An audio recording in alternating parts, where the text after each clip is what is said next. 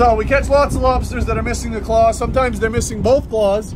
They can actually regrow them if you're new. This one's in the process of regrowing it. But while their claws are missing and while they're regrowing, they can still eat fine. They don't eat with their claws. They only use their claws to help break shells, break bones. This is where they actually eat, in here.